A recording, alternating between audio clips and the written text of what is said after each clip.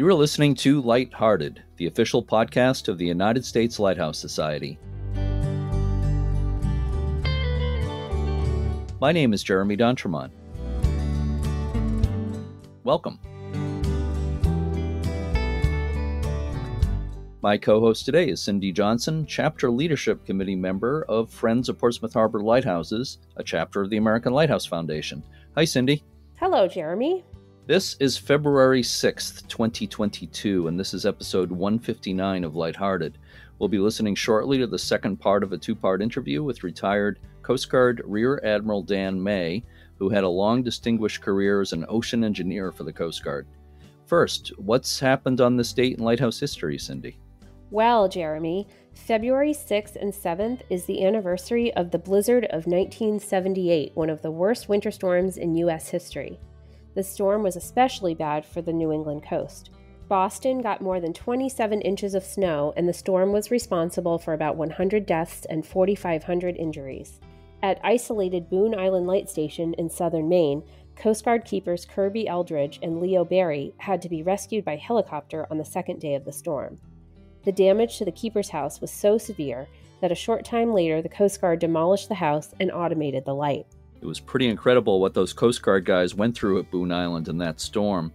If anyone wants to hear more about that, Kirby Eldridge was the guest on episode 125 of this podcast, and he described what happened there in detail. I remember that storm very well, like it was yesterday. I was going to Emerson College in Boston at the time. I was living at my family's home in Lynde, Massachusetts. Everything was shut down for about a week, and the busy road in front of our house had absolutely no traffic, just a narrow path for walking in the middle of the street. The nice thing was that it was very quiet, the snow was beautiful, and people were very friendly and helpful to each other. I think that storm was a little before your time, Cindy. That's right. I was just a little over 2 years old. I was also living in the Bay Area of California then, but I've heard a lot about it and seen some pretty incredible pictures. Yeah, I would say that was one of the two worst storms I've seen up close and personal, the other one being the famous perfect storm of October 91. I was in Winthrop, Mass. for that. But let's move on here. So let's introduce part two of our interview with Dan May.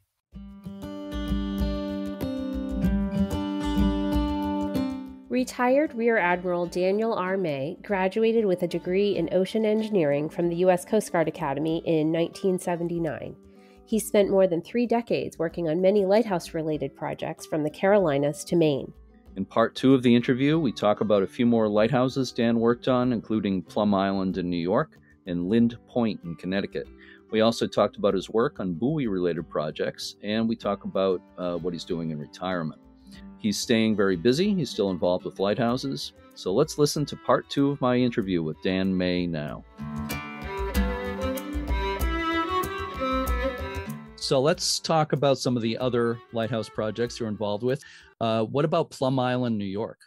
Yeah, now that's a really interesting one. And I got to say, it ranks right up there in one of the most interesting, and I'll leave it in those terms, that I've ever been. Of course, if you know a little bit of geography, Plum Island, New York, there's a number of Plum Island lighthouses around the country. Plum Island, New York sits off the northeast point of the North Fork of Long Island, Orient Point, due east of Orient Point. There's a little navigable waterway through there, hence you had a lighthouse. Orient Point sits on the west side, Plum Island Lighthouse sat on that little area they called Plum Gut.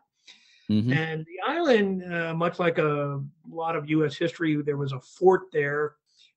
Fort Terry was there during the early years, and then up until World War II. After World War II, the government took over the island, and they turned it into the Animal Disease Research Facility for the Department of Agriculture. It became a restricted island. You could not get on the island.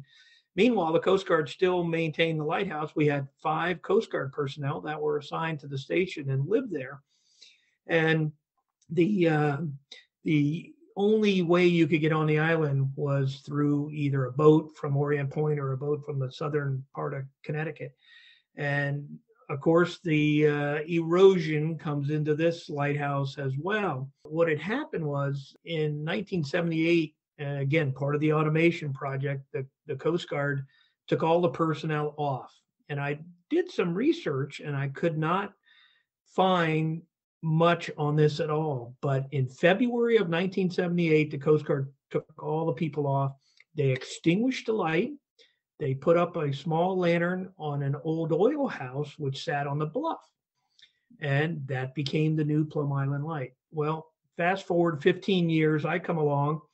I'm at Civil Engineering Unit Providence, and we get contacted by our Coast Guard aids to navigation folks and say, hey, we've got a problem. That oil house is about 2 feet from the bluff, and it's going to go tumbling down here pretty soon. And we got to do something about the light. All the property, all the buildings had been transferred over to the Department of Agriculture. Coast Guard did not own anything.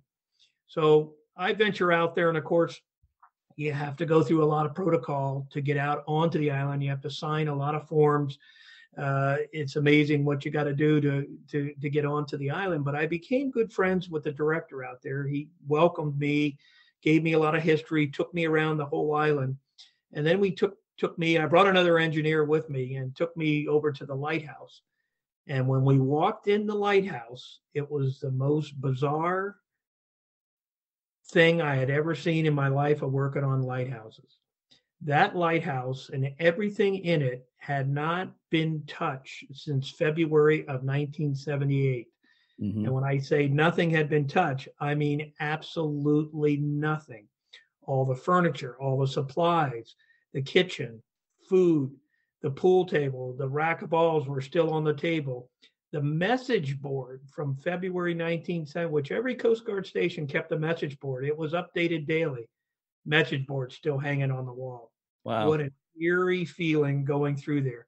Yeah. So anyway, I spent some time over there. My ultimate solution for solving that was coming up with a piece of land safely back from the bluff that we could erect a skeleton tower and put up a new modern optic. And that's what I ended up doing. It took about a year working through. I had to lease land back from the Department of Agriculture.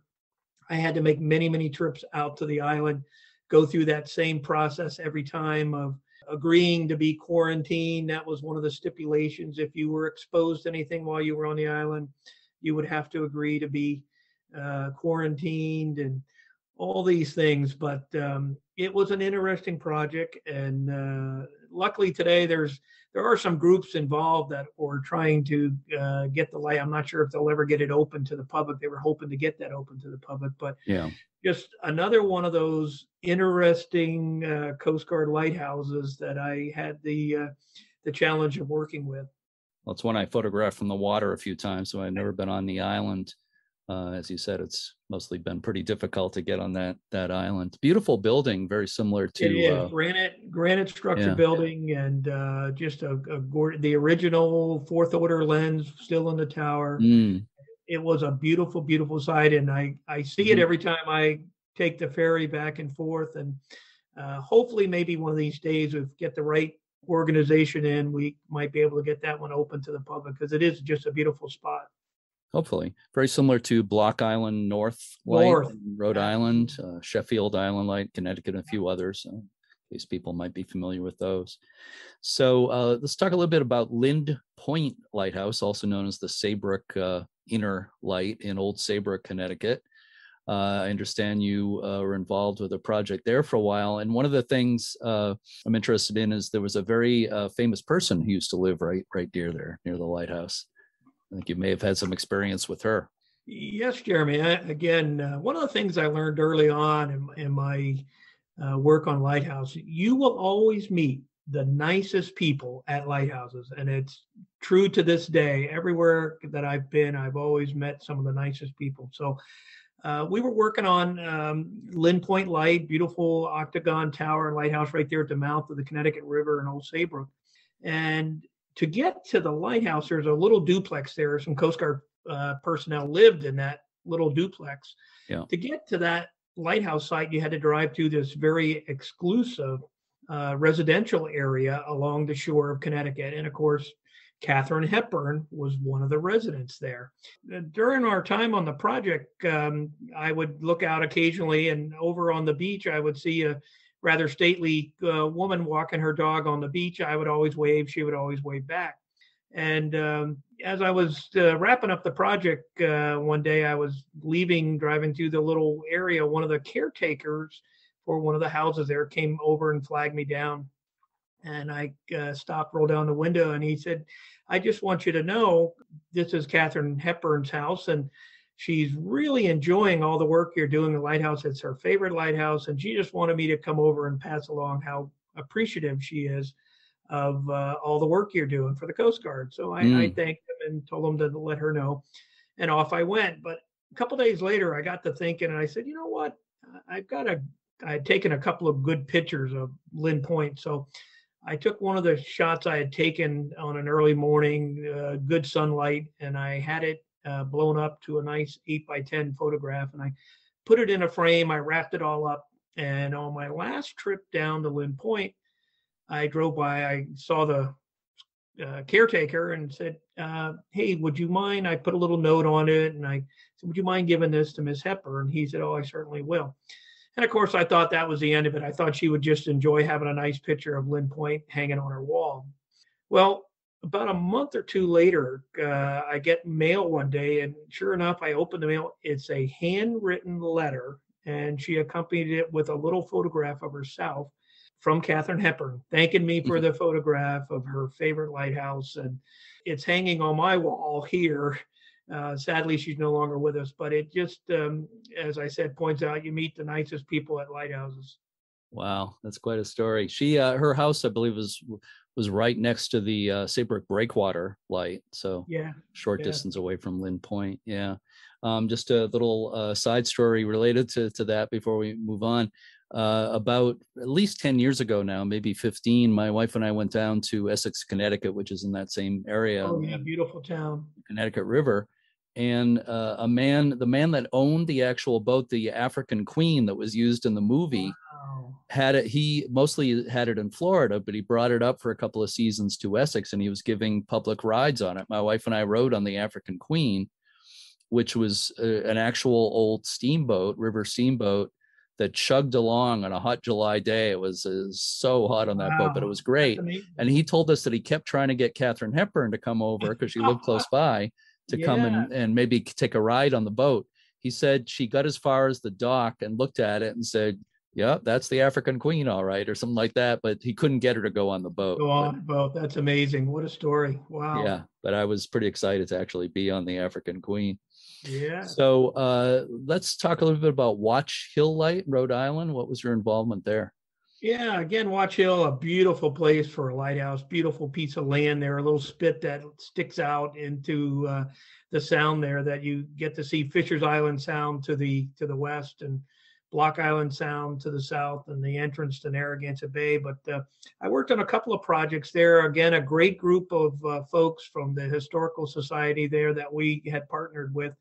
And not uncommon storms come into that location as well. So I did one small revetment, nowhere near the size of the revetment at Montauk, but I designed a small revetment there, still standing as far as I know, that protecting the light. But one of my many trips down to Watch Hill Light, I was able to meet the son. Of course, he was now well into his 70s, but he was the son of the keeper from 1938. And in 1938, of course, we didn't have names for hurricanes back then, but the hurricane of 38 came into Rhode Island. Terrible, terrible devastation. 600-700 people were killed, thousands and thousands of homes destroyed. And what he was sharing with me was that his family, his father being the keeper, they had to maintain the light.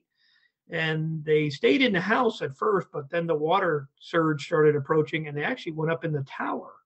And he remembers being in the tower watching. They were there for 2 days and didn't come back down till after the water had subsided. And that's when they discovered the devastation. So I was just amazed to hear the story firsthand from someone who lived through that experience. And just amazing. I interviewed a couple who were there for the hurricane of 54, which was Hurricane Carol. That's after they started naming them. another one of the worst hurricanes in New England history. And the guy who was the Coast Guard keeper at the time talked about being in the fog signal building as the hurricane struck, and said it was throwing rocks the size of softballs against the building and battering it. And he made a run to the keeper's house, and they rode it out in the second floor of the house. And everything was basically okay. But what a place to be in a hurricane.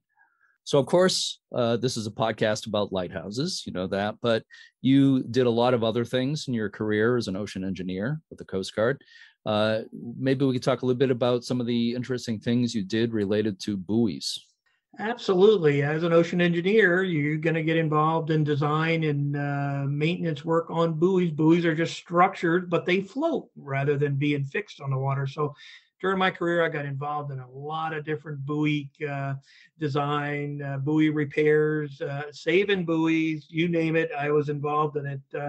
I think one of my most challenging projects was buoys and I know, Jeremy, you're very familiar, as well as a lot of your listeners, with Great Lakes. So I was working in a partnership with a Coast Guard office that was responsible for one of the things that this country discovered as the Coast Guard automated lighthouses. We took the personnel off. One of the things those personnel did every hour of every single day was take weather observations. The Weather Service started seeing huge holes in their database, and they were concerned about that. So we were able to design a package, an automated remote package that we could put on buoys. We could put it also on lighthouses to capture real-time weather data. So I was working out of that office doing a lot of design. We had buoys that were out in Hawaii in 18,000 feet of water. I designed moorings for them. I designed other buoys, but the Weather Service came to us one year. And the way the Weather Service worked the buoys in the Great Lakes was they put the buoys out. Each lake had several buoys, including Lake Superior, the northernmost and the deepest of all the Great Lakes, most challenging weather conditions of all the Great Lakes. So we would put the buoys out in the springtime, and then before the lakes froze, typically November, December, we'd haul them out, let the lakes ice over, and then go back in the spring. So the Weather Service said, hey, we want a buoy that's going to go year round. Quite the challenge. So we took it on, and we used one of these, what's affectionately known as a monster buoy. They're 40-foot diameter, several tons. They were used for large navigational buoys during the Coast Guard days. But we took one of those buoys and we took it up to Lake Superior, and I designed a mooring for it that would allow the buoy to move during the ice. But then when the ice subsided, it would remoor itself. It was this intricate mooring system. It worked absolutely as designed, perfectly. The Weather Service loved it. And one of the benefits, I'm not sure if I can call it a benefit, but one of the benefits of the project, they flew me up in the middle of the winter, and I got to fly out over the buoy in ice. And I also got to see a couple of lighthouse, Standard Rock, which I know you're familiar with, and a lot of your listeners are. I saw an ice shelf 25 to 30 feet high along the side of Standard Rock in the middle of Whitefish Bay. Just gave me an unbelievable appreciation for wintertime in the Great Lakes. Yeah.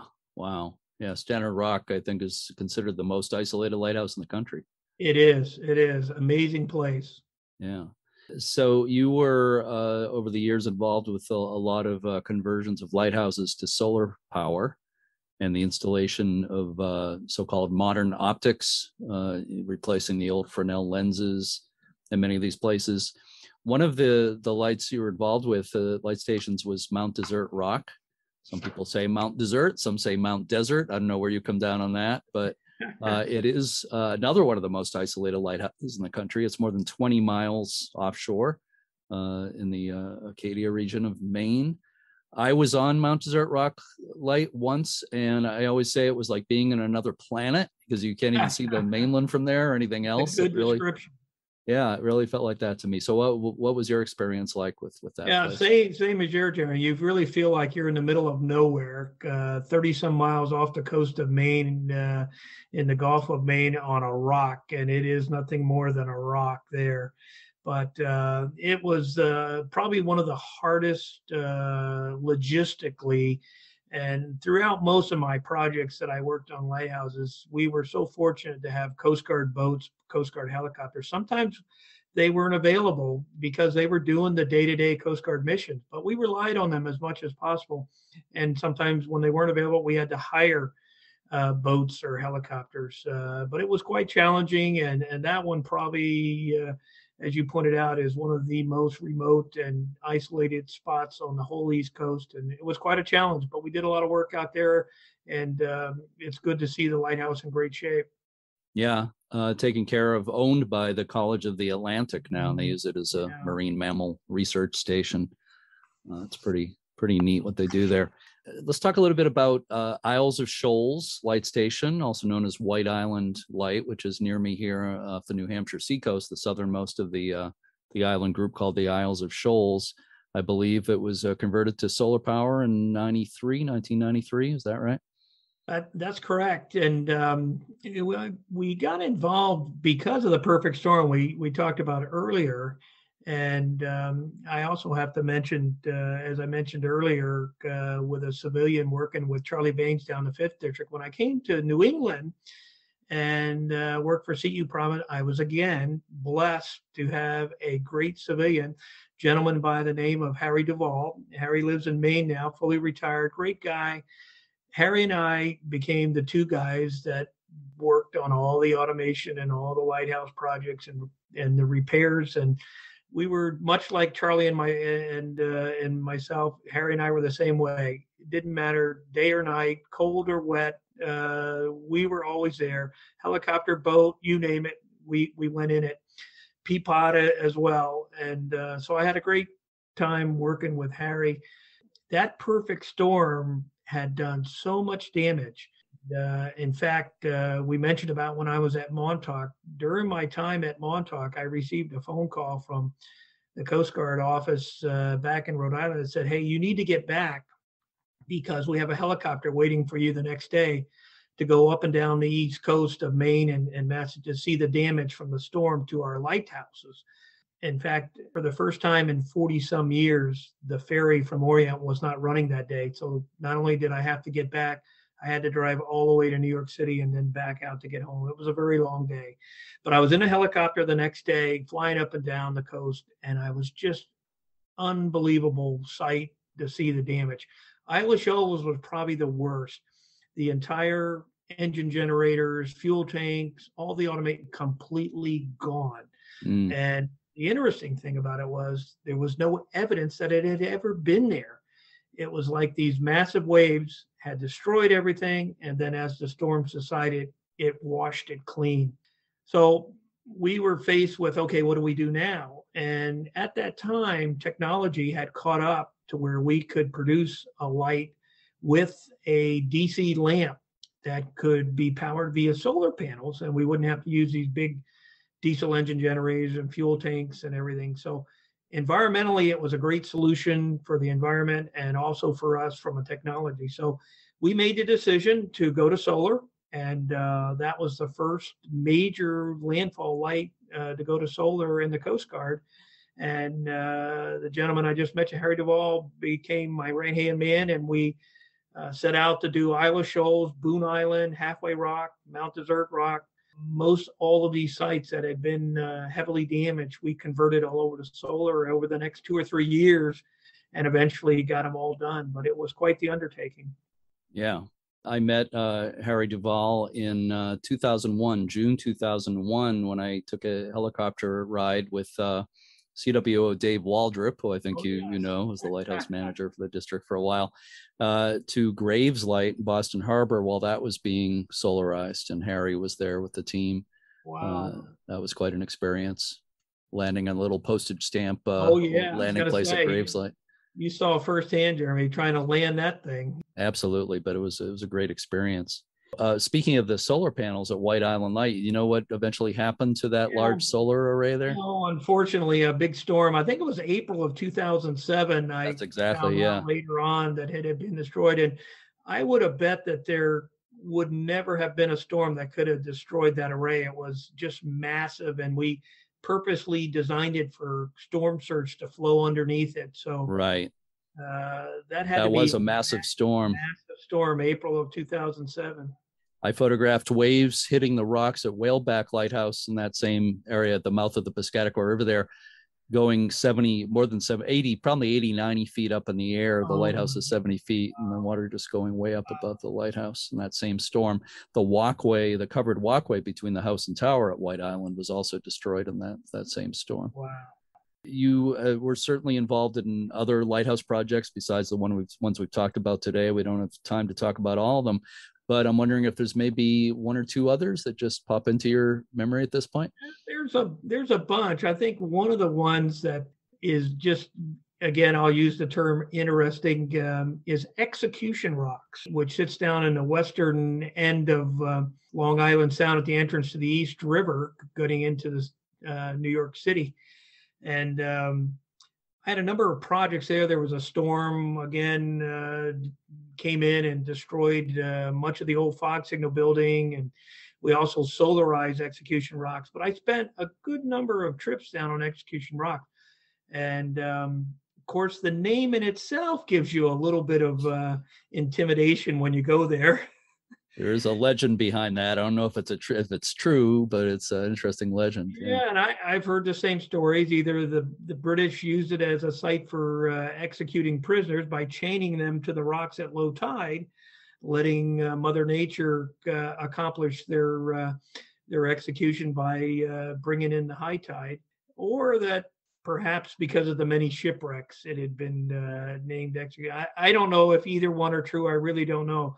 But I do know that I always got an eerie feeling anytime I was at that site.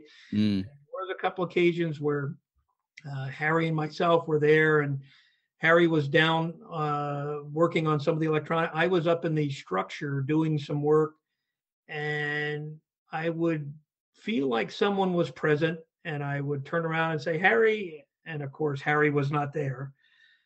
As far as I could tell, no one else was there either. Mm-hmm. But I just had this eerie as far as you could tell, anyway. Yeah. Yeah. So those are all interesting. I've been out to New London Ledge, which has some stories behind it.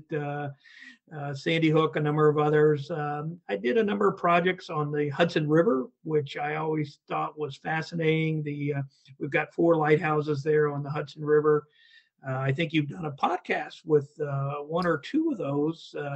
Hudson. I also wrote a book on Hudson River lighthouses. Yeah, that's awesome. But I always thought those were fascinating lighthouses, beautiful architecture, and so they're very unique in their nature. But love working on projects on those. Absolutely. You were involved in the genesis of the Maine Lights program in the 1990s. How did that get started? Yeah, and again, it's interesting. I think sometimes I just happen to be in the right place at the right time. And in around 1993, 94 timeframe, I was still at the civil engineering unit in Rhode Island. They also, besides maintenance and engineering work, they were responsible for what we call real property, or the actual transfer, leases, licenses, those sort of things. And of course, we worked with a lot of lighthouse groups, but I was placed in charge of that section along with my other lighthouse engineering duties, and I had a great attorney that worked for me by the name of Ted Dernago. And Ted and I thought a lot alike. We were very committed to long-term preservation. That's what our goal was. And so we saw that the Coast Guard had a major problem in lighthouse maintenance work. We just didn't have enough money. And the automation process, as we all know as engineers, the worst thing you can do for a house is close it up. Houses need to breathe, structures need to breathe. And so by automating these structures over these years, we were kind of doing a disservice to the structures themselves.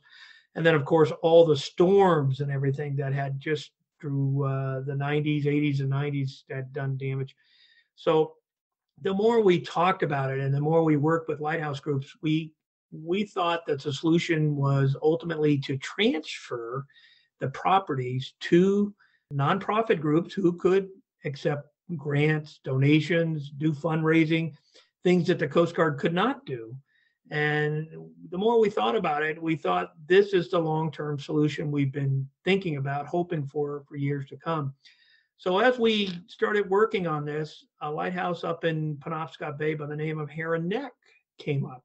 Heron Neck, beautiful lighthouse, Greens Island off the coast of Vinyl Haven, one of the most picturesque spots in all of Maine. Yeah.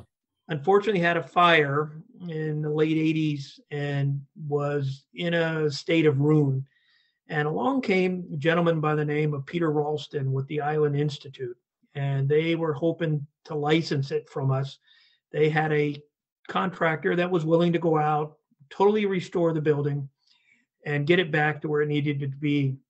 And so the more we got talking about it with Peter Ralston and with the Island Institute, this whole concept of transfer came to light. And as we started working it, Senator Mitchell, then Senator from Maine, got involved and said, hey, guys, why don't we do not one or two? Let's do as many as we can. Mm-hmm. So with that backdrop, Ted and I and Harry, we all got to work, and we put together 33 lighthouse properties that became the legislation and basically called the Maine Lights Program. Senator Mitchell introduced it. It was approved, and that began the process. And of course, now today we have the NHLPA, which was based on that. I had the pleasure of hosting Congressman Souter, who came up with that legislation. He did it based on the Maine Lights Program. So that was really the blueprint for going forward and what we have today. Definitely, yeah. For people who might not know, the National Historic Lighthouse Preservation Act of 2000 you're referring to, definitely Maine Lights Program was the model for that. I've been to Heron Neck Lighthouse, which you mentioned, beautifully restored. The couple that lives there now does a great job taking care of it. It's really a absolutely gorgeous place. Yeah, and so that's great. That's great to hear. And I have one of my favorite photographs is Harry and I had to get the final data to make that transfer go, and we went out on a snowy day in November, and I have a picture of Harry and I think we rowed in a little pea pod, which is a little rowing craft that keepers had. We still had a few of those around in Maine, and we towed one out via a Coast Guard boat and then rowed in, but it was the kind of weather we were used to working in. But I think back now, had we not made that trip and had we not been able to accomplish that, it could have at least delayed, if not prevented, the whole thing from going forward. So we were very fortunate to have been able to do that. It's such a beautiful part of the world, the whole Penobscot Bay region. Love it around there. You mentioned being at Montauk just recently. In fact, you and I were corresponding a bit while you were at Montauk. So you were doing some consulting there. Is that something you're doing often in your retirement or supposed retirement? I am. I still love lighthouses. When I retired from the Coast Guard in late 2012, I went to work for the Commonwealth of Massachusetts for about 6 or 7 years, and then just retired from that here in 2019. And I've renewed a lot of my lighthouse contacts, and it's a labor of love, as it always has been. So I just enjoy helping other folks. And one of the things that I've come to realize after 35 years of work in lighthouses and in that environment, that I'm one of the few folks around that have a lot of knowledge and expertise, just for the fact that I'm still around. And so if I can help anybody in any way, I'm always grateful to be able to do that. So I'm working with the Montauk folks, and hopefully if others need some help, I'm always willing to help out if I can in some way. Yeah, well, that's a great thing for everybody, for you and everybody you're helping. I'm going to give our listeners a little bit of a scoop here, okay? You have written a manuscript of a book on your Coast Guard career, covering a lot of the things we talked about today and more. And we're going to be working together to publish that book. I'm hoping it'll be within the next year, and it's exciting. And that's, in case people are wondering, how did I know the questions to ask? That manuscript was, I knew something about your career, but the having the manuscript to refer to was certainly a big help in preparing questions for this interview. But I think people really enjoy reading about your more detail about your career. Well, that's great, Jeremy, and very exciting. I mean, what else do you do during a pandemic? I probably Yeah. read no less than 25 or 30 books, and I also finally had some time to dig through some of my old photographs, and I came up with this idea to write a lighthouse book. It's called Preserving America's Lighthouses, and I am very honored and excited to be working with you and the U.S. Lighthouse Society to get that published this year. And I'll let our readers enjoy that hopefully later this year. I've also worked on a leadership book, and I've got that just about done. I'm hoping perhaps we'll get that to the publication this year or next as well. But I just in love. I've been very blessed and have enjoyed a great career, and I've learned so much from so many talented people, including yourself and others that are out there. And so I just enjoy sharing those stories of the things that I've learned during my life. Well, I'm really glad you are sharing them. And I'm sure you heard people say over the years, you should write a book about all this. And, I have. Now yeah. I've done it. And anybody who said that to you was absolutely right. So I'm really glad you did. So people should watch for that again, to be published by the U.S. Lighthouse Society upcoming. It's going to be very exciting to get that out there. So we mentioned at the beginning, you live in Newburyport now, Newburyport, Mass, which for people who don't know is the northern Massachusetts coast, kind of near the border with New Hampshire. You have a lighthouse there in Newburyport, the Newburyport Harbor Light, also known as Plum Island Light, a different Plum Island Light than we talked about earlier, at the northern tip of Plum Island, very beautiful island there. Have you had any involvement with that lighthouse since you've been living in that area? I have, and that was, again, one of the many reasons that drew us back to this area in the mid-90s. Again, when we were working with many lighthouse groups, there was a group of folks called themselves the Friends of Plum Island Light. And a great lady, sadly no longer with us, Barbara Keyser, started that group. And she approached the Coast Guard and said, boy, we'd love to license this from you. We want to open it up for tours, and we want to help in the maintenance. And so we did. We worked with Barbara. We got her a license. We got her going. And I personally got to come up and spend the good days there. Then in 2001, when I came back as the group commander, of course, Barbara and her group were still there. And she approached me and said, you know, we love this so much. We'd love to acquire the lighthouse. And so the mayor at the time of Newburyport, Al Lavender, sadly, Al died in a plane crash, no longer with us, but Al, great mayor, great steward of lighthouses, said, let's see if we can work this out. And so Congressman Tierney at the time was a good friend, and since the Lighthouse Act had just come into place, there weren't procedures for it. We were kind of in limbo, and Congressman Tierney came along and said, hey, let me help out. We'll transfer this to the city of Newburyport, who will then sign a 99-year lease with the Friends of Plum Island Light. And that's how it is today. And since I've retired here, I spend a lot of time out there. I go out and help with the other volunteers, and we just decorated it up for Christmas. We had it as part of our house tour here, and it's just a great relationship. I think it falls into that category. As I stated earlier, you meet the nicest people at lighthouses, and it continues to be true to this day. And I enjoy working with the folks out there so much. I know, Jeremy, you've spent a lot of time out there. It is a picturesque, quaint little lighthouse that marks the entrance to the Merrimack River there. Yeah, it is. It's one of the few 19th century wooden lighthouses still standing in this country. It's really quite handsome. And I knew Barbara Keyser well, who you mentioned, who started that group, the Friends of Plum Island Light. Her grandfather, George Keyser, was a keeper there. Yeah, and she was extremely dedicated to that place. And also, just one more note on that, I was there at that transfer ceremony when it was transferred to the city. Yeah. And I think you're in some of the photos. I took you shared some of those. That was great, Jeremy, and awesome that you were there. It was a great day, and absolutely crystal clear blue sky. Great day for everyone involved, and it's turned out to be a great relationship. Yep. So I have two final questions for you, and these are for bonus points. All right. So So get your thinking cap on, get your number 2 pencil ready.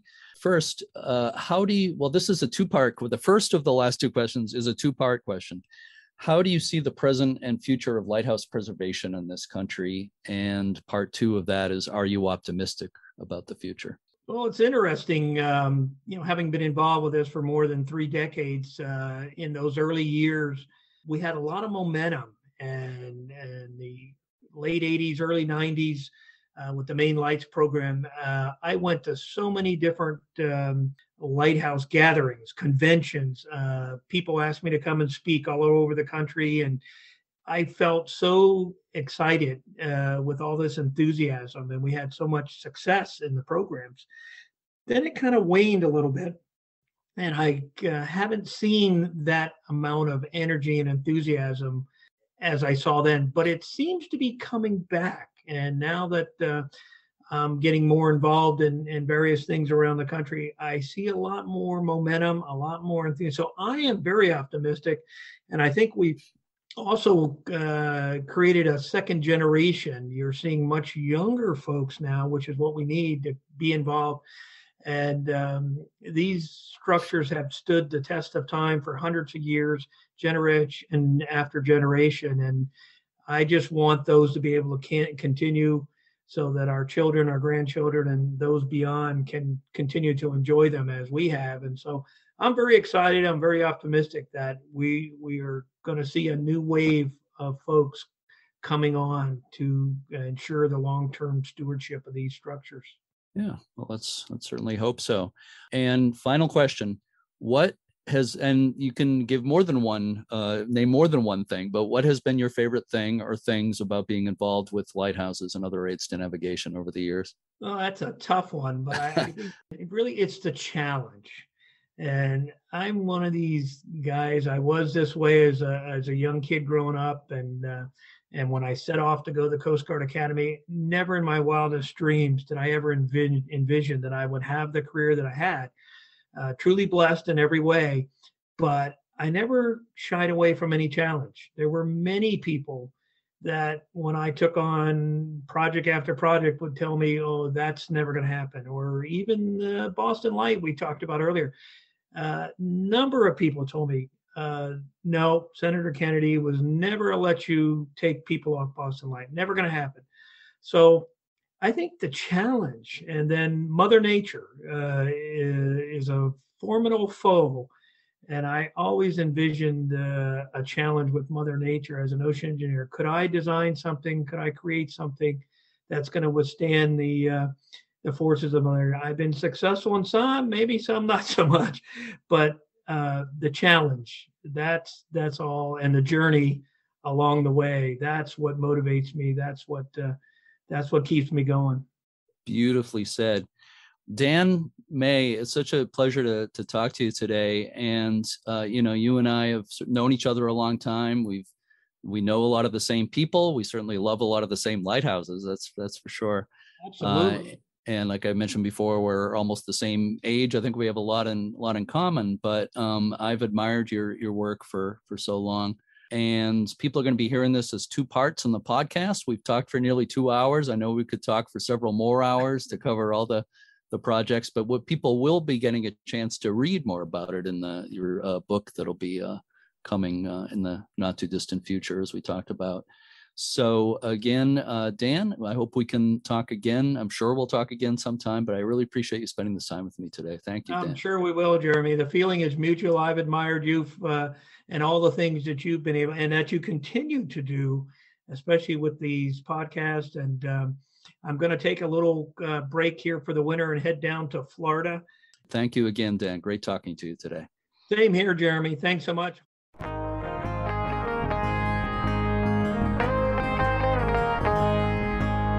Toward the end of the interview, Dan talked about his involvement with the Friends of Plum Island Light in Newburyport, Massachusetts.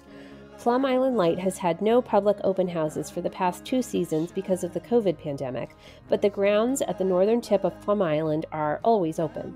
And visitors to Newburyport can also see a pair of range lighthouses downtown, as well as the Custom House Maritime Museum. Right. Newburyport is one of my favorite cities, and it's just a half hour south of where I live here in Portsmouth, New Hampshire. I want to thank Dan May again for the interview. I thoroughly enjoyed it. As always, thanks to everyone associated with the U.S. Lighthouse Society and its chapters and affiliates. Check out uslhs.org to learn more about everything the organization offers. And remember that memberships and donations help to support this podcast as well as the Society's Preservation Grant Program. If you listen to this podcast on a platform that allows you to post reviews, please rate and review us. And please spread the word about the podcast on social media. The creed of the United States Coast Guard includes these lines, quote, "I shall live joyously, but always with due regard for the rights and privileges of others. I shall endeavor to be a model citizen in the community in which I live," unquote. And the motto of the Coast Guard is Semper Paratus, which means always ready. In almost 40 years of being involved with lighthouses, I've had a lot of interaction with the Coast Guard over the years. I have complete respect for the men and women of the Coast Guard, and I think it's the most underappreciated branch of our military. They do so much for us on a daily basis. So to all my Coast Guard friends, bravo Zulu. And to everyone, thanks so much for listening, and keep a good light. Out in the dark, I'm gonna let it shine. Out in the dark, I'm gonna let it shine. Out in the dark, I'm gonna let it shine. Let it shine, let it shine, let it shine. This little light of mine, I'm gonna let it shine. This little light of mine, I'm gonna let it shine. This little light of mine, I'm gonna let it shine. Let it shine, let it shine.